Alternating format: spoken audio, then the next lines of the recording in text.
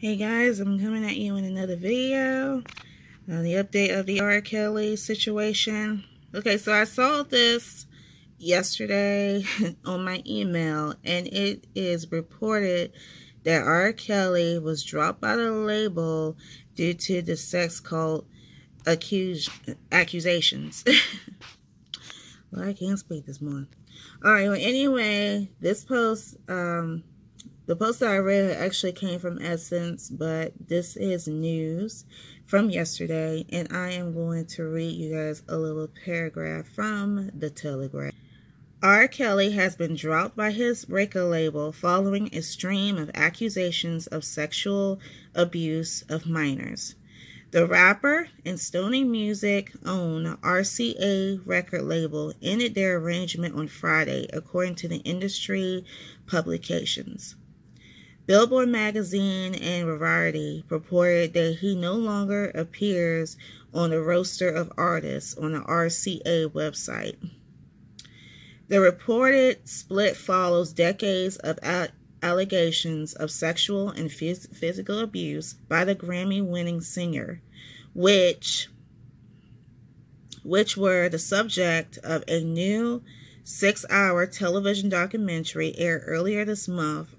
Kelly's attorney has denied the allegations. They still just keep on denying.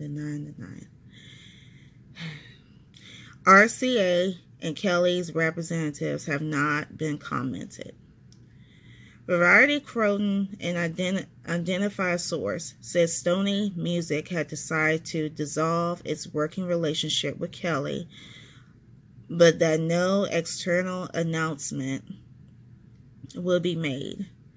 Billboard reported that the musician and the record company had agreed to part ways, citing unnamed sources.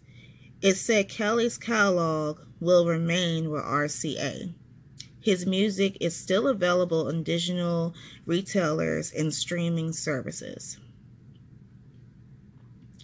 RCA came under renewed pressure this month to drop Kelly, best known for his hits I Believe I Can Fly, and in the wake of a Lifetime documentary in which multiple women, including his ex-wife, made on-camera allegations of emotional, sexual, and physical abuse. Campaigners from the hashtag #MuteRKelly pressure group delivered a petition signed by some 217,000 people to Sony headquarters in New York City earlier this week, asking the record company to drop the musician. Kelly, who is 52 years old, released his last album in 2016. He tweeted earlier this month that a new album was on the way. Okay, y'all, so it looks like karma is making its way on through. What do you guys think about the situation? Let me know what you think in the comments below.